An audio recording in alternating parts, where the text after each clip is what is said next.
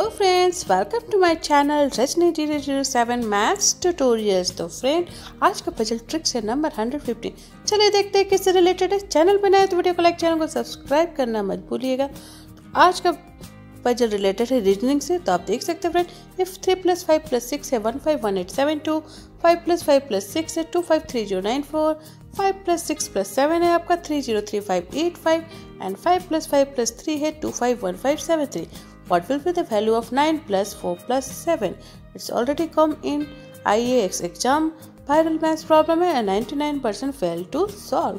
तो video pause करके एक ट्राई तो आप भी जरूर कीजिए फ्रेंड, और कमेंट करके बताइए कि आपके हिसाब से आंसर इसका क्या होगा।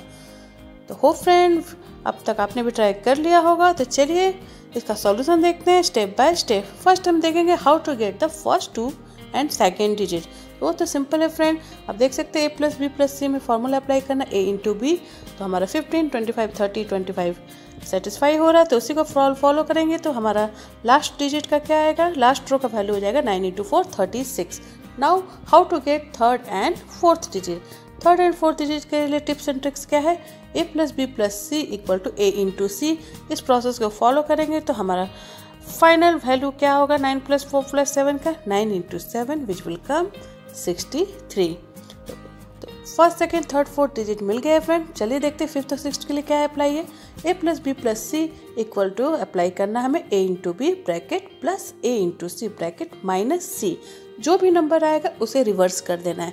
तो इसी प्रोसेस को फॉलो करते हैं फ्रेंड। तो देख सकते हैं 72, 94, 85, 73 हमारा आया है एंड सेम प्रोसेस को अप्लाई करेंगे लास्ट रो में। तो हमारा वैल्यू क्या हो जाएगा 9 × 4 प्लस 9 × 7 ब्रैकेट में -7। सॉल्व करेंगे 92, रिवर्स करेंगे तो फ्रेंड होगा उसका 29। तो इस तरह से इसका फाइनल सॉल्यूशन क्या हो जाएगा फ्रेंड 366329। इस तरह से इस रीजनिंग पजल को सॉल्व करेंगे। पसंद आया तो वीडियो को लाइक, चैनल को सब्सक्राइब करना नहीं भूलिए, और इसी तरह के फेमस मजेदार ट्रिकी पजल विद सॉल्यूशन मैं आपके साथ शेयर करती रहूँगी friend. Stay tune for my next puzzle. Till then bye bye and thanks for watching।